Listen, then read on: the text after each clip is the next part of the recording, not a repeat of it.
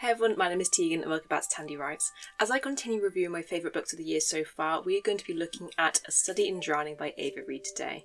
I've read half of one of this author's books before, so I did go into this read with a bit of hesitation. This book was so fantastically written that I was able to ignore some of my issues with it. So this is my full spoiler review of A Study in Drowning, which is one of my most anticipated reads of last year.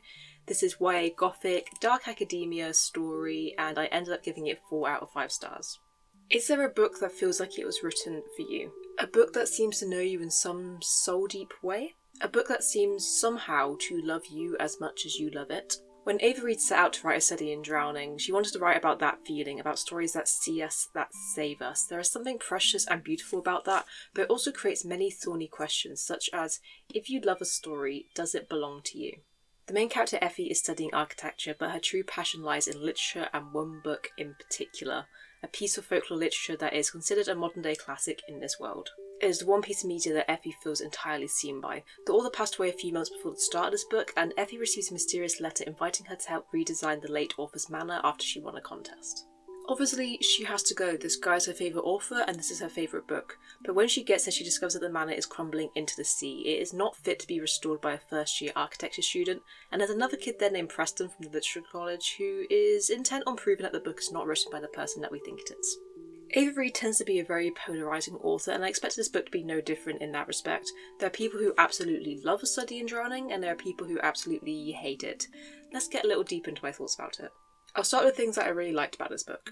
First on the list is the writing, which is fantastic.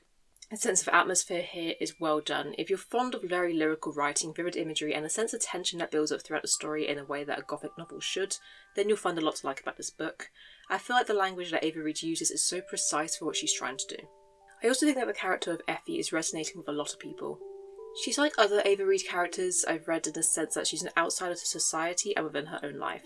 Many people will be looking forward to reading a character like Effie. She's not like other young adult protagonists, and I don't mean that in a derogatory, not like other girls way, but she's not snarky, she's not witty.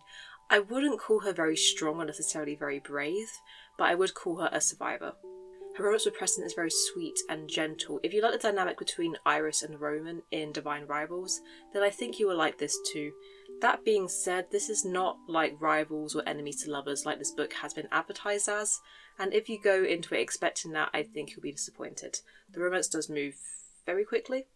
Both of these things, the strong writing style and these characterizations, are what contribute to what I think is the strongest part of this book, which is the thematic elements of it.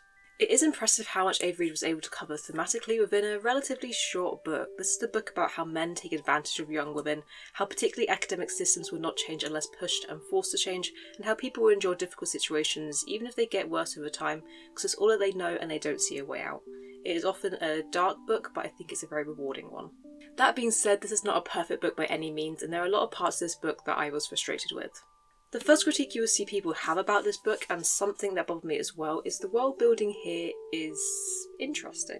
There are a lot of elements at the beginning of the book that are given the kind of thematic weight that usually implies that they're going to be important later, but they never become relevant again.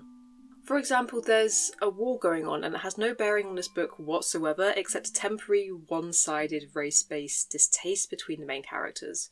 There is folklore that significant authors in this world are consecrated as sleepers, who have the ability to magically defend the country, and this also never becomes relevant, and we do not know more about it than surface level information. Neither of these points are necessary to make this book have a complete story, so it was confusing to be introduced by them.